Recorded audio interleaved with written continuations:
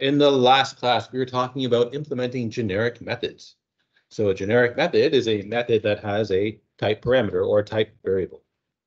Now, to keep things simple, we started out making a class called stacks. Stacks itself is not generic, so the class is not generic. Inside the class, though, there are some methods. So clear, push all, pop all, and these methods are generic. Right? And so when you create a generic method in the class, the generic types or your type variables, they have to appear inside angled brackets. They also must appear in front of the return type. So the location has to be there when in your method signature, in your method header, sorry. Each method gets its own type variable, right? So unlike a class where you mark the type as being generic for the entire class, right? Each method gets its own type variable. So here, this T is applicable only to clear. This T is applicable only to push all. And this T here is applicable only to pop all. All right, so the first three methods that we had in the last class were pretty easy to implement. They're just one line, basically, one or two lines. The next method is a little more complicated. And so we want to write a method called contains.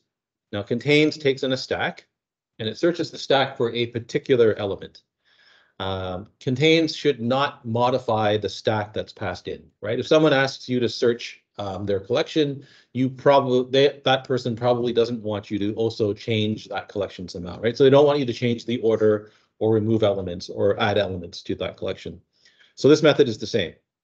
Now, that makes this really inconvenient to implement this method.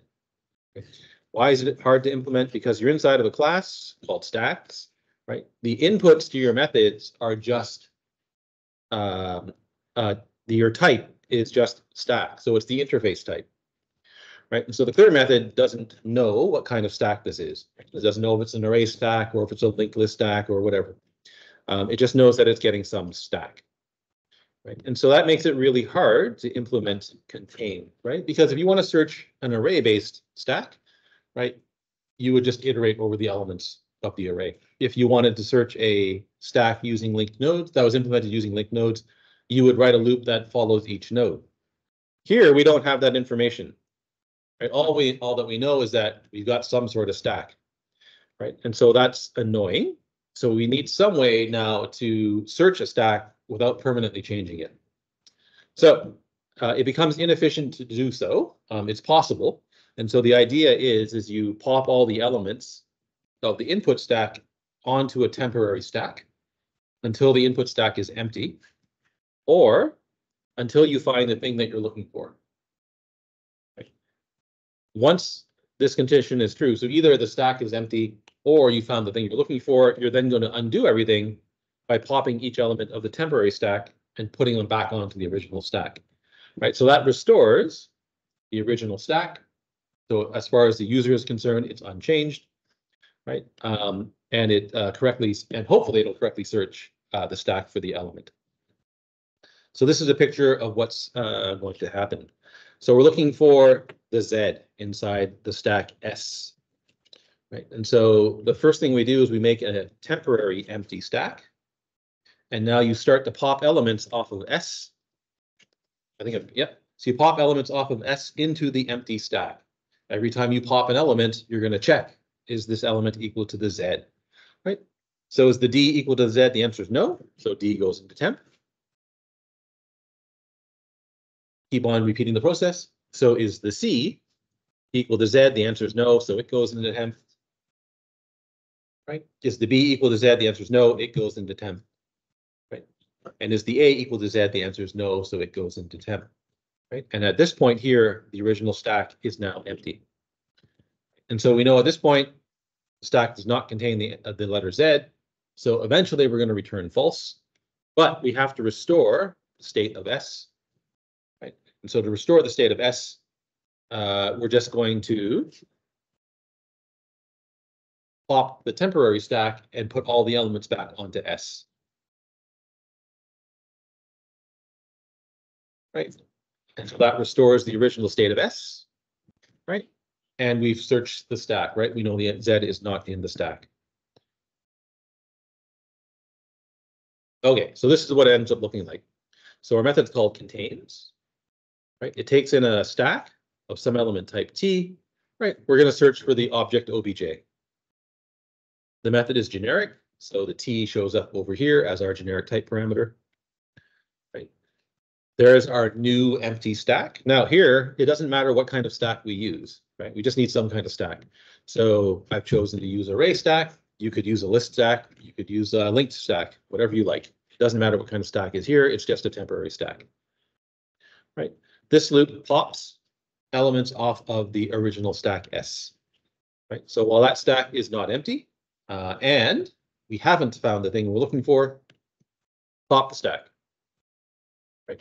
Look at the element that just got popped. Is it equal to obj, right? So we can write elem equals here because we know that every object in every object in Java has an equals method, right?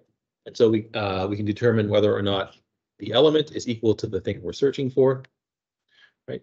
If we find the thing that we're searching for, the result is true, right? We're going to push the element onto the element we just looked at onto the temporary stack, right? If we found the thing we're looking for, the loop will stop, right? If not, the loop will continue until the stack is empty. Right? Once we've searched the stack, we have to undo what we've done. So now you just pop the temporary stack until it's empty. Every time you pop, you push the element back onto the original stack. Right? You have to, well, do you have to use a stack here? You don't have to use a stack here. You could use a list if you wanted to, right? But when you empty out the list, you have to work from the back to the front. Here it's convenient to use a stack because we know that we know that when you push elements onto a stack, they come back out in their reverse order, right? And so that lets us restore the state of the original stack. Right? Notice that this is really awkward to write, right? So look at the algorithm itself is awkward. It requires temporary storage that's proportional to the number of elements in the original stack, right? And it requires two different loops to accomplish all of our work. Right? If you just wanted to search for an element in an array-based stack, you just have to loop over the array once, right? So in other words, if you really want contains, and if you have access to all of your stack classes, it makes more sense to put contains inside the classes themselves, right? That way you can exploit the fact that you know how the class is implemented, and you can search the collection or the stack a lot easier. Right? If you don't know, if you don't have access to the source code for stack, and you really want this contains method, you're stuck doing something like this. All right, so we're going to do the exact same thing for queues, just so that you have more examples of what these generic methods look like. Right. So we're going to do clear for a queue. We're going to do enqueue_all, dequeue_all for a queue, and we're going to do contains for a queue. Okay, so clear for a queue is similar to clear for a stack. You just iterate until the queue is empty, dequeuing the queue at each step. Right. Okay, again, our method is generic because we're going to take in a queue of some type, right? Some element type T, right? So our generic type shows up here. Just like with the stack version of queue, we never actually use T inside the method, right? So yes, the method is generic. Right? There is this type here, but inside the method itself, that type T is never used, right? When you see this sort of situation, you should sort of wonder, is this type really needed, right? Did we really need to mention this type T here, right? The answer is going to turn out to be no. And so to resolve this issue, we need to wait a few lectures so that you can see there is a syntax where you can not specify that type there in Java, but it's like everything else, it's kind of awkward. Okay, what about enqueue_all? So enqueue_all takes the elements from a source collection and adds them to a destination queue. Right. Here, the types matter. Right. So here, the type for the elements in the collection, they have to match, ? The element type in the queue. Right. Otherwise, I can't add them to the queue. Right. So if the types aren't the same, it doesn't make sense. It doesn't seem to make sense that I can add these elements to this queue. Right. Again, you don't want to modify the source collection. Right. So we're just going to loop over the source collection. We're not going to remove the elements from the source collection, right? We're just going to loop over it and add the elements to the destination queue, right? So that's pretty easy. Notice that the type does in fact appear inside the method, right? So it looks like we really do need the type name here, t, inside, sorry, for this method here. And dequeue all is similar to pop all, is similar to push all for the stack. Sorry, for the queue, that should be queue, sorry.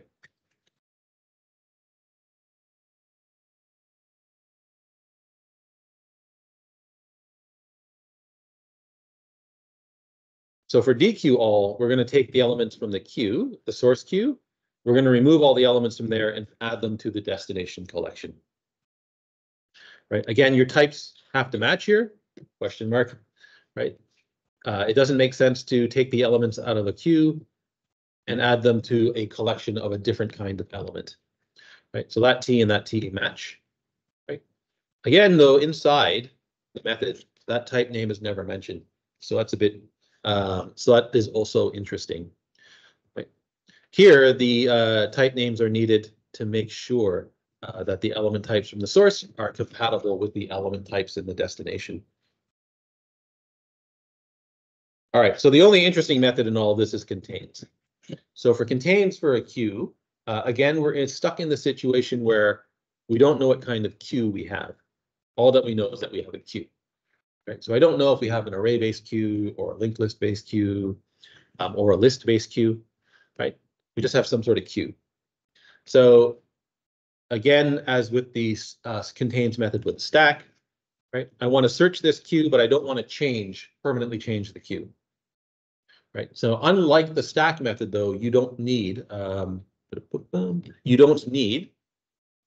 extra storage in this case. Right. So I don't need a temporary queue or a temporary stack in this case. Right. I can play a trick with the queue. Right. So the way this works is you know how many elements are in the queue. So you know that if you take out queue size elements from the queue will be empty. Right. If I put queue size elements back in the queue, I know that the queue has the correct number of elements. So the trick here is dequeue the queue. Right. Look at the element. Right. Is the element equal to the one you're looking for? Right. And if it is, right, you can set result to true. Right. Notice that if the result is already true, you don't have to do this check for equals. Right. So that saves you some time. If you've already found the element that you're looking for, you don't have to look for it again. So if you find the element that you're looking for, set result to true, right? But we don't stop the loop or anything like that. We just keep on going, right? So every time you dequeue the element, you just put it back into the end of the queue, right? And so all this does is that for every element in the queue, it takes it out and sticks it back at the end. Right, when you've iterated over all the elements in the queue is restored back to its original state. So for a queue, this method is a little bit more straightforward to implement than for a stack, right? You don't need any temporary storage. You only need one loop. All right, so you can cook up a whole bunch of other methods that you might want to have that for queues and for stacks, right? If the method that you're implementing needs or could exploit the structure of the queue or the structure of the stack, right? It's probably better to put those methods inside the stack and queue classes themselves, right? If you have to put them outside, you end up doing funny stuff like this, right? And there was a lecture a couple of days ago, I guess, or a couple of lectures ago, where I left you with a couple of problems. I think one was implement a copy constructor for a queue or a stack. Another one was implement equals, and so on and so on and so forth, right? They're all going to end up looking something like this, or something like the stack, where you have to do something to look at all the elements in the queue without actually knowing what, or actually knowing the structure of the queue. All right, so there's generic methods, right? All right, so let's go back now and look at lists. So we're gonna, now that we know about interfaces and generic classes and generic interfaces, when we make a list, we're gonna start out by making a generic list. right? We're going to implement it in a couple of ways, which I think most of you already know how to do, right? We'll look at the advantages and disadvantages of doing so. And the thing that you don't know how to do, I don't think, is that we're going to make an iterator for all of our lists. All right, so remember what a list is. It's just a collection of elements, right? They are held in a linear sequence. You're able to get any element out of the list, right? So you access it by its index. Right? You know that the standard library has an array list class, right? I think I mentioned it. The standard library has a linked list class as well. We've never used it. It's useful to look at how you implement these lists. So for you guys, it's less useful because you've already done it, I think, in your data structures course. For the computing students, they've never done this sort of thing before when they hit this course. So it's useful to show them how these things exactly work so that they understand why does an array list have, why does an array list have an on remove method, right? Why isn't it in O1 or something else? Okay, so we don't want to implement the full list interface, right? Java's list interface is quite rich. It's not worth implementing all the methods for this course. So we're going to look at a small-ish number of them, right? We want to be able to get an element, set an element. We want to be able to add an element and remove an element. The second add method inserts into the middle of the list, right? So it's useful to look at insertion as well. And finally, the stuff that should be new for all of you is this iterator method.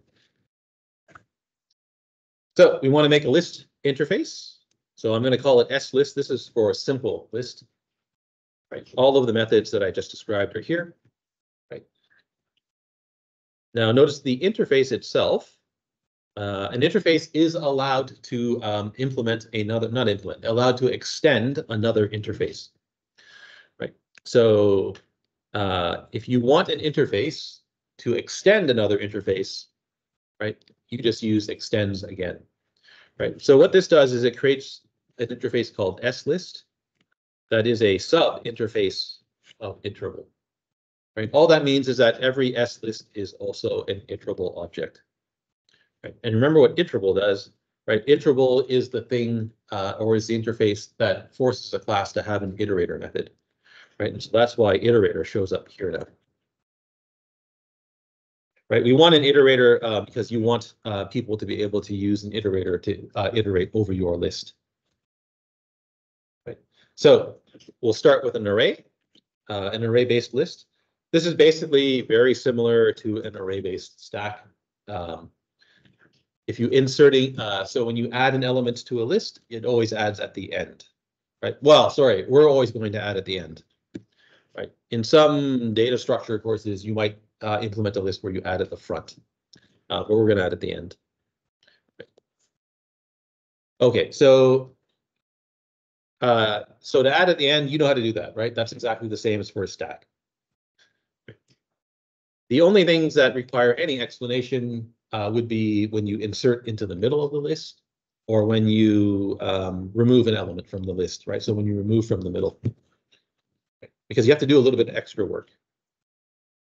So when you insert an element into a list at a specified index, right? What that forces you to do, so I want to insert a new element at index 4. That forces you to move all of the existing elements at the index and after the index one position to the right so that I can actually put in a new element at index 4. Right. So in other words, I need to take all the elements shown in red and I need to shift them one position to the right. Right. So when you shift to the right, you're going to start at the end. Right. So the 8's going to move to the 9, the 7 will move to the 8, the 6 will move to the 7. Right. You can't start from the front.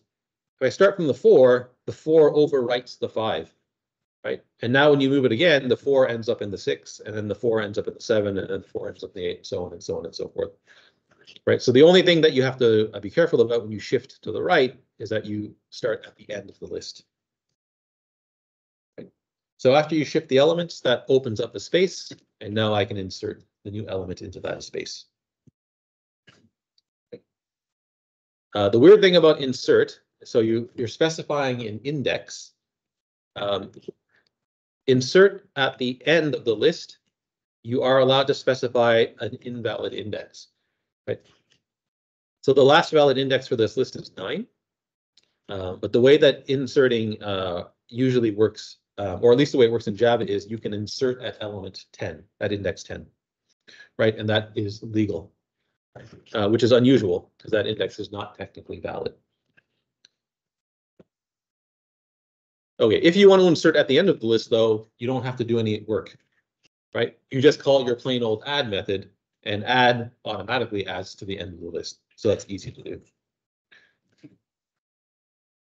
If you want to remove from the middle of the list, right? So I want to remove the 4, right? I can't just remove the element because that leaves a hole in the array, right? So what you have to do is you have to shift elements 1 position to the left. Right? So in other words, to remove the 4, right? All the elements in red need to move 1 position to the left. When you're moving to the left, you start at the front, right? So the 5 goes to the 4, the 6 goes to the 5, and so on and so on and so on.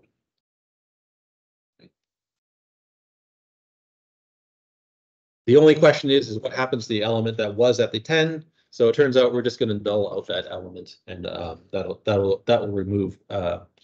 That means that there's no extra elements hanging around in the array. Whoops, sorry. All right. So that takes us to the next set of slides. This is 30.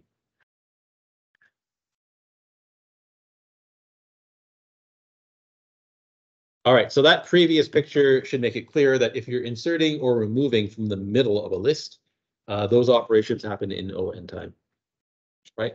You might have to move up to n-1 elements every time you insert or remove into the middle of a list, right? In particular, if you insert at the front, right, you have to move all of the existing elements 1 position to the right. If you remove from the front, you have to move all of the other elements 1 position to the left. Right.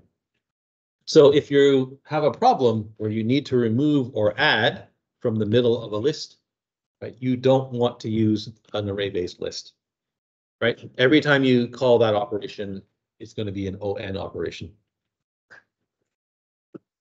Okay, so how does this work? So the list basically looks exactly like a stack, right? So all the fields are exactly the same, right? I have an array of big O object to hold my elements. Right? The class is generic, right? So my sArrayList class, right, has some element type E, right? It's going to implement our slist interface, which also has some element type E. Right? Remember, we can't have an array of type E, so we make an array of big O object instead. Right? And now everything looks the same as a stack. Right? So the constructor makes an empty list, or sorry, makes a list of size 16, right? Sets the size to 0. Size does nothing except return the size. Okay, so what does add do? Add's exactly the same as push for stack. Right. So is the array full? Right. If the array is full, make a copy of the array of the old array, right? Double its length, and assign that back to our array field, this.arr. Once you've done that, set the element at this.size to 11. So add the element that you want to add, and then add 1 to the size, right? That's the exact same thing as what push looks like for stack. Okay. Now, all of the list operations, not all, many of the list operations take in an index, right?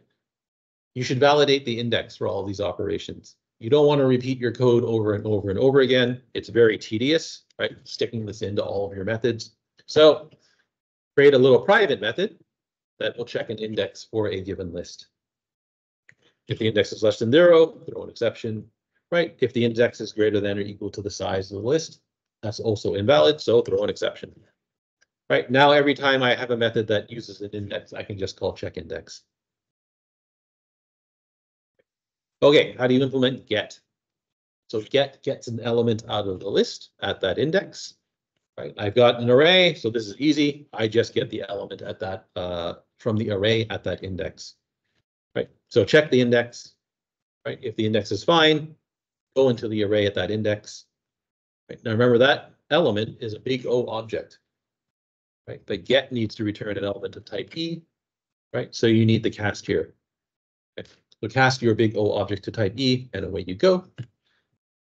Set is basically the same as get, right? You're going to set the element at that index, right? Set typically in Java returns the element that's overwritten, right? So I need to get the element that was overwritten or that will be overwritten. I'm just going to use get to get that element. You should probably go into the array and just grab the array element, right? But I'm going to use get. Go ahead and overwrite the element. Oh, by calling get. Oh, that's why I'm doing it this way. So by calling get validates the index here, right? And so that does your test for you there as well, right? Go in and look at, go in and overwrite the element, and then finally return the old value. Okay, what about add? So this version of add, this is actually insert, right? Why Java decides to call it add, I don't know, right? It's actually insert. So this inserts an element at that index. And so this is the method that has to shuffle stuff around, right? So if you want to insert in the middle, you shuffle elements to the right, right? So the shuffle the elements to the right part is here. Right? So you want to move the elements at index size -1, size -2, ... down to index 1 position to the right. Right. So here's the case where because you're moving elements to the right, you want to start at the end of the list. Right. What's the element at the end of the list? Well, it's at size -1. Right. How long do you want the loop to run? Well, I want to move everything from the end of the list up to the insertion point to the right. So as long as I is greater than or equal to the index, right? You're counting down. So I minus minus. Right. Now I want to move the element 1 position to the right. So I want to move that element 1 position to the right, right? So add I +1, right? There's a question mark. Can this throw, right? You're worried that this might throw because of that I +1, right? I know that I is a valid index for sure, right? I is a valid index because its maximum value is size -1, right? I know that fits into the array, right? I know the index is valid because I got past the check index here. Right. So I know I is fine. The only question is I +1 fine? Right. If you reason it out, right, the largest value of I +1 is this size -1 + 1. So it's this dot size. Right. Is this dot size always valid for the array? It is because if the index is equal to this dot size, we do something else. Right. We add to the end of the list instead. Right, and then return. That return statement turns out to be important, right? So we know that that never throws an exception. Finally, down here, add the element to the list, right? So we've shuffled all the elements 1 position to the right. Insert the element into the hole that we just made in the array, and then don't forget to add 1 to the size. There is an error in this method. Can you see what it is? There is an error in this method. Is there an error in this method? If index equals size, add the element in the list. Oh yeah, there is an error in this method. Does anybody see what it is?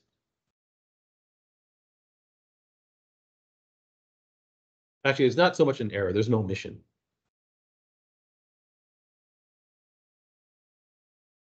Anybody got it? Okay, so we're I guess the name add is useful. It gives you a hint to what's going on here, right? So inserting into the array, you're going to increase the size of the array, the list by 1, right? If you look in the method, right, there's nowhere that actually tests whether or not. So if you add at the end, everything's fine. This method always works, right? It works because we're just going to call our add method, which adds to the end of the list, right? Now, remember what that method also does, right? So that method checks, is there space in the array for the new element? And if there isn't, it expands the size of the array, right? So if you add at the end, this always works. Problem is, nothing in here tests whether or not there's space in the array for the new element, right? It simply shuffles the elements over 1 position to the right, and then adds the element into the hole, right? So before you do anything, right, before you start moving elements around right there, right, you need to test, is there space in the array? And if there isn't, you have to resize the array. right? So that's the error, right? You may have to resize the array before you start to move elements around. Okay, what about remove? So remove, you're going to move elements to the left, right? Remove also removes the element that you remove. So I'm going to remember what that value is first, right? Again, I'm going to call get. By calling get, I get the test for whether or not the index is valid, because get tests the index for us. Okay, so now we start moving elements to the left, right? Which elements do I want to move?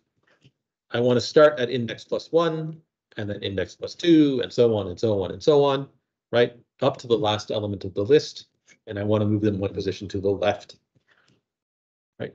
So I want to move the element at index I, one position to the left, right? That I minus 1, you have to ask the question, can that go out of bounds, right? So I is always valid, so that's fine. Can the I minus 1 go out of bounds? So in other words, can it become negative? The answer is no, right? Because the smallest value for I is 1, right? If the index is 0, I becomes 1, 1 minus 1 is 0, that's always the valid index, right? So not worried about any exceptions happening here. Right?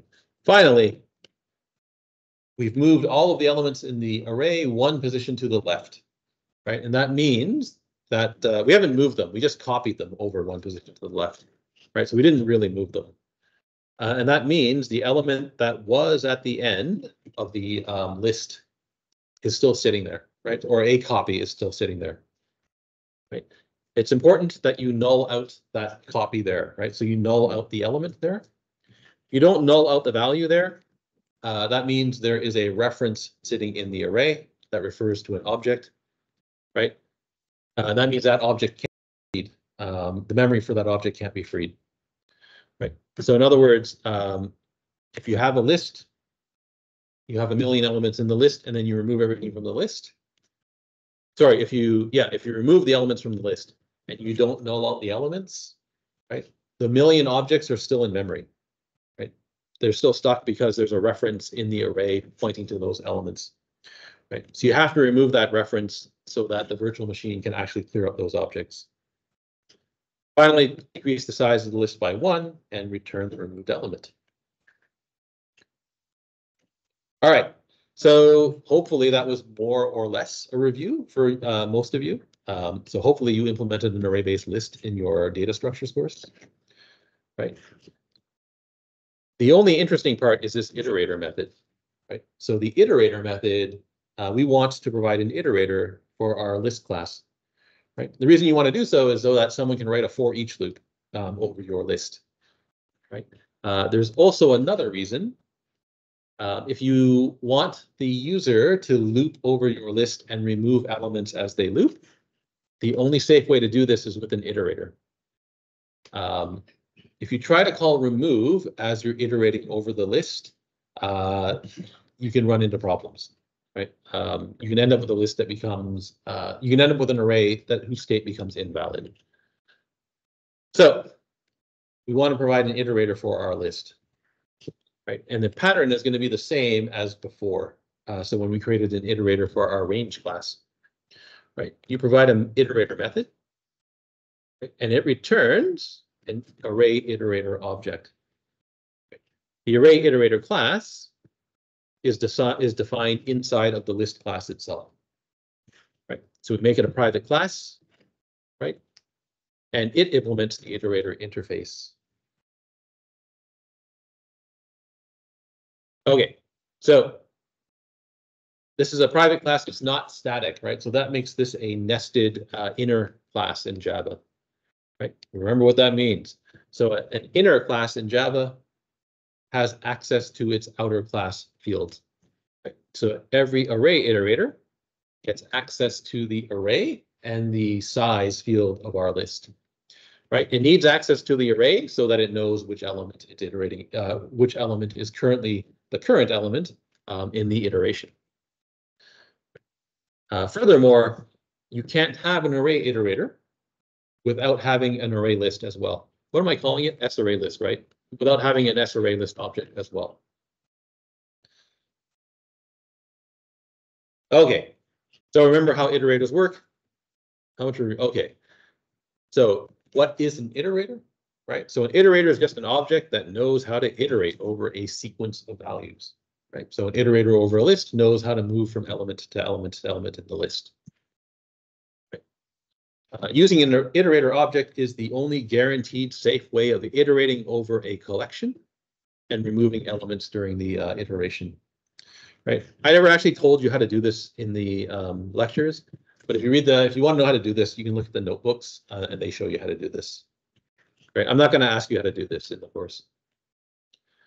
If you want to write a for each loop over your object, your object has to provide an iterator object for the for each loop to work. Okay. So when we talked about iterator before, I told you it had two methods. It has next and next. It turns out there's a third method that I didn't tell you about. Right? That method is remove. Right? And so using an iterator, right, you can remove an element from the thing that you're iterating over as you're performing the iteration. Right? So inside the interface iterator, remove is defined like that. Right? So it's defined as a default method, so it has an implementation. Notice that the implementation does nothing but throw an exception. Right? So if you look at the documentation for iterator, it says remove is an optional method. Right? The way that they make it optional is that the default implementation throws an exception. So if you don't override remove in your class, anytime someone tries to use it, they just get an exception instead. Now, for our list iterator, we want to provide remove so that you can actually remove an element from the list as you're iterating over it. All right, so how are we going to do this? So in order to do this correctly, you have to go and look at what remove says it actually does. Right. So it behaves a bit funny for the iterator, type, sorry. So if you look at the definition of remove, it says that remove removes the element that was most recently returned by next. Right. Remember the way that how you use an iterator. Right. Use an iterator by calling next. Right. So every time you call next, you get the current element in the iteration, and then the iterator moves to the next element. Right. So next does two things. Right. It returns the current element and then moves to the next element.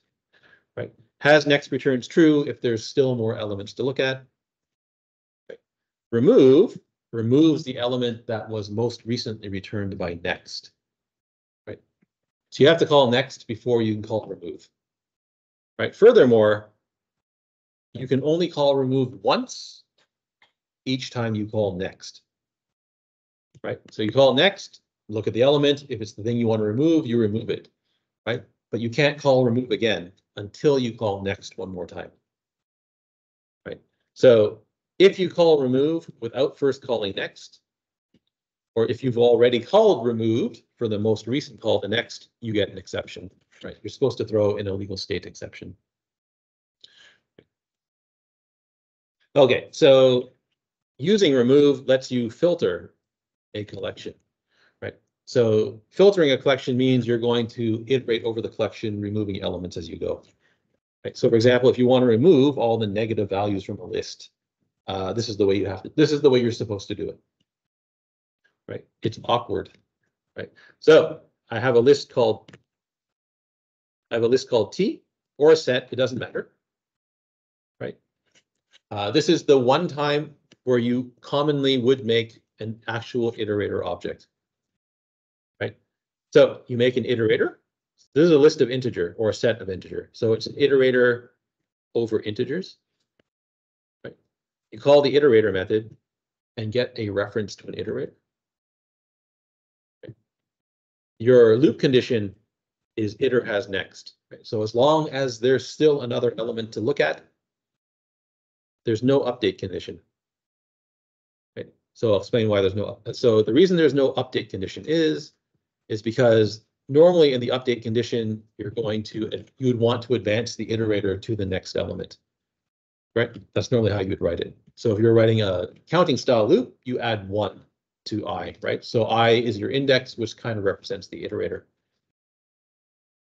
The next method for the iterator class automatically advances the iterator one position, right? So that's why there's no update condition here, right? So calling next gives you the current element in the iteration, advances the iterator, right?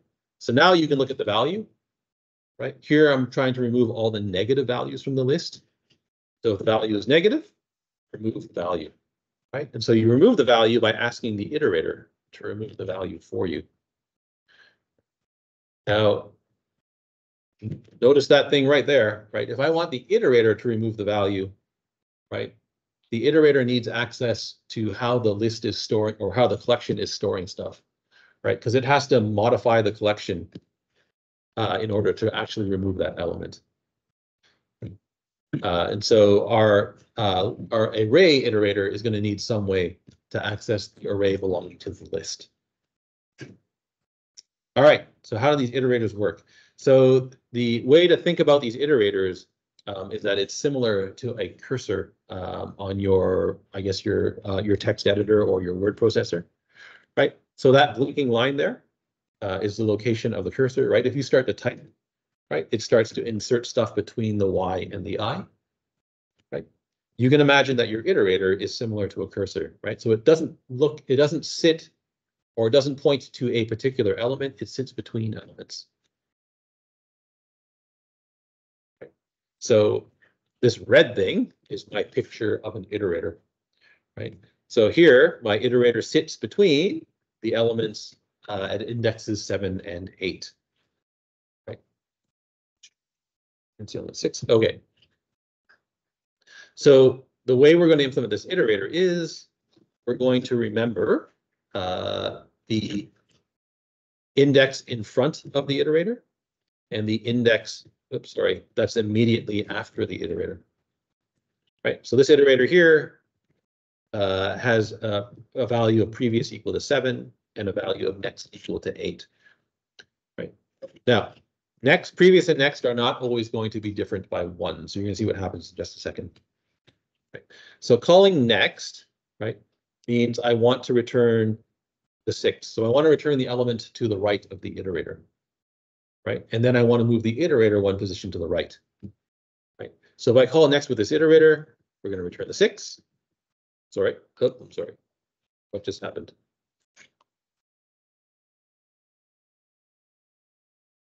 Okay. I want to return the 6, and then I want to move the iterator here, right? So that it's between the elements at indexes 8 and 9. Right. When the iterator is at the front of the list, right, it's going to start here. Right. Okay, so after you call next, the iterator moves one position to the right. Right. If you keep on calling next until you've visited all the elements in the list, right, the iterator ends up here. Right. So at this point, has next will return false. Right. There are no more elements in the iteration or in the list. Right. And next will throw an exception. Right. So if you call next with that iterator there, right, it will throw an exception because there are no more elements to look at. And at the start of the list, right, there is no previous element. Right. So we're going to set previous equal to -1 in this case. Right. Next will be 0. Right. So remember, previous and next, those are the indexes that the iterator is sitting between. Okay. So how do you implement the class? Actually, what time is it? Do I want to do this right? Yeah. Okay. So our array iterator class sits inside of the list class itself. Right. Our field next is the index of the element returned by the next call to next. Right. Previous is the index of the element returned by the most recent call to next. Right. I need that index because for remove, that's the element I have to remove. Right. So I need to remember what element did we just look at in order to remove the element. Right. I'm going to set previous to -1 if we remove the element. Right. So why am I going to do that? Right. So why do we set previous to -1 if we remove the element? So if we call remove on the iterator, right, I'm going to set previous to -1. I'm going to do that to remember that we've called remove once for the most recent call to next. right? If someone tries to call remove again, that should throw an exception. So we're going to look at the value of previous and look and see if it's -1. Right? If it's -1, I know that we're not allowed to call remove, and we're going to throw an exception. Right? Okay, so the class, remember, is a nested inner class or just inner class. Right? Remember, that means that our iterator has access to the members of the enclosing class. Right? So we have access to the array and the size field belonging to sArrayList. There's our new, there's the constructor that makes a new iterator. Okay? So this is the iterator that starts at the front of the list. Right? Next is 0. Right? And previous is -1. Right? So remember, oh, it's this picture right here. Right? There is our iterator at the beginning of the iteration process. Okay, how do you implement has next? Right. Here we know has next returns false. Right. So how many elements are in the list? There's 15 elements in the list. Right. What is the next value for the iterator? It's also 15. Right. So as long as our next field is less than the number of elements in the list, right, we know that there is another element. Right. So once again, there's the iterator at the point where it should return false, and where it has next should return false. Right.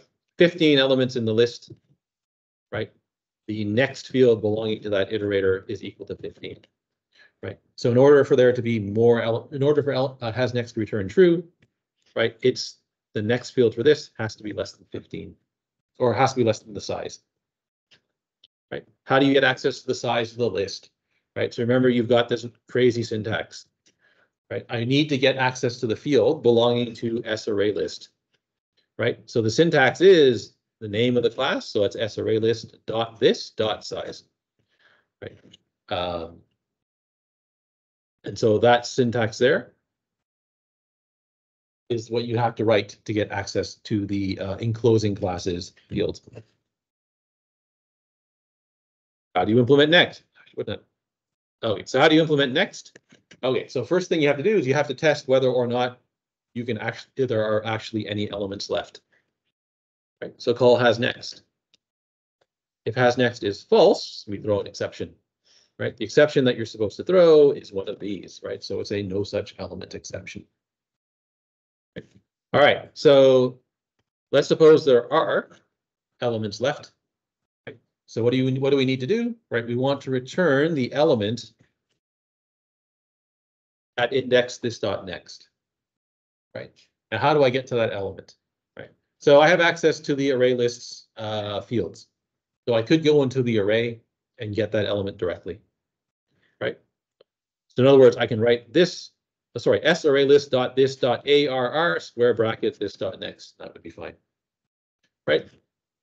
Here I'm just calling get, which is slightly inefficient. Right.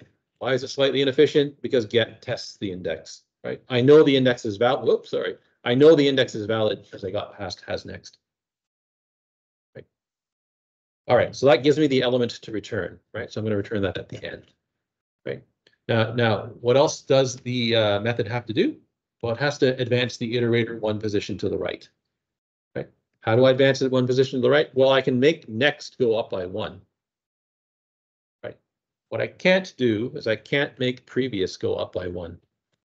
Right. The reason I can't make previous go up by 1 is because when I remove an element, I'm going to set previous to -1. Right. So if I just add 1 to it, that's going to make it 0, which is not necessarily where the iterator actually is in the sequence. Right. So the trick here is to set previous to the current value of next. Right. So you don't want to write this previous plus plus here. That's going to blow up on you after you implement remove. All right. So in the next class, I guess I'll tell you how to implement remove. Right. So there's a few things you have to pay attention to when you do that. And so I guess we're out of time. Yeah, we're more or less out of time. And so we'll talk about that in the next lecture.